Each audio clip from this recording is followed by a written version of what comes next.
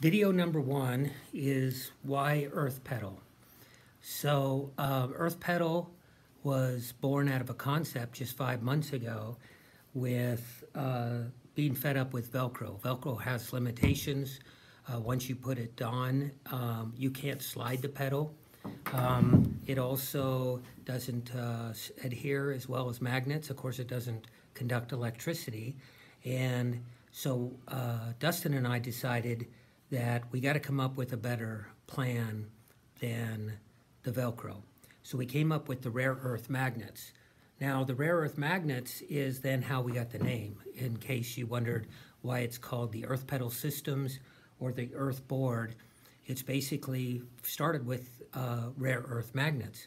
But then we got to thinking that Earth also has gravitational pull.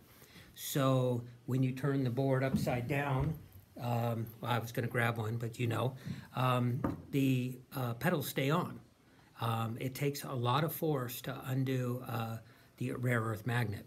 So the logo itself is the E represents the Earth, the P actually represents a pedal board. So EP, the E represents the Earth, the P represents the pedal board, and the Earth portion actually comes out of rare earth magnet, but also now gravitational pull. So a lot of our catchphrases, the Earth board is landed,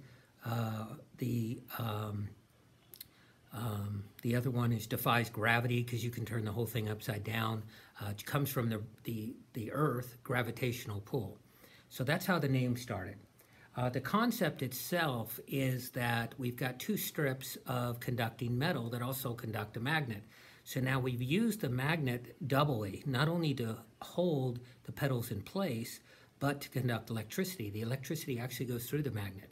So the top rail, which we've painted with a couple of the bolts being red, and then now all the pedal boards that we're putting together actually has a red front, just silver back. So this red front always goes in the front of the pedal board where you'll notice the red bolts. That way the polarity of the plus and minus will always hold correct. All the boards on power are 9 volt, the batteries are 9 volt.